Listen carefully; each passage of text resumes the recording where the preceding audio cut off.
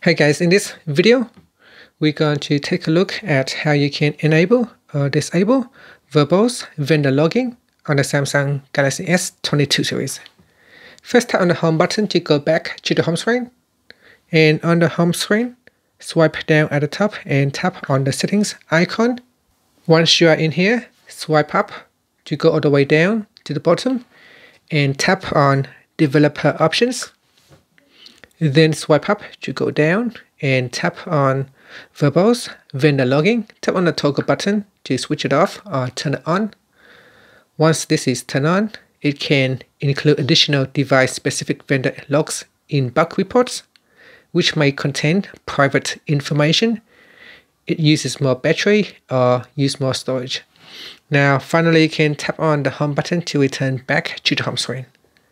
And that's it. Thank you for watching this video. Please subscribe to my channel for more videos.